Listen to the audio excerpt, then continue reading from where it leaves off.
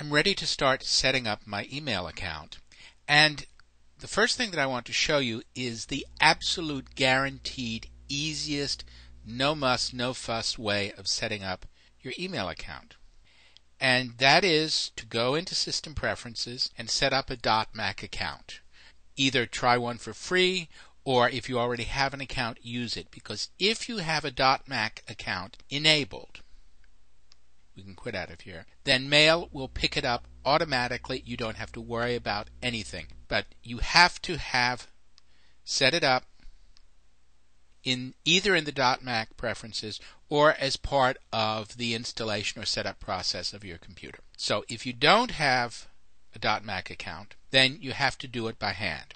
And here's how we do it. We're going to be setting up a pair of accounts for each mail account. We need an incoming mail server and an outgoing mail server. And what you will see is that every email account that you have has its own incoming mail server with the user ID, your email address, and password. You can share outgoing mail servers, and I'll show you how that works. Now, this is my account name on Mac OS X, but it's not the name that I want for my email. And the email address here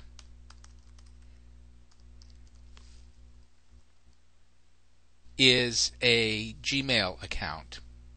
And the password, notice I have an option to automatically set up the account. And what Mail is going to try to do is to see if it can access the account with what I've given it. And now it has, and it's gone, and it's retrieving some email.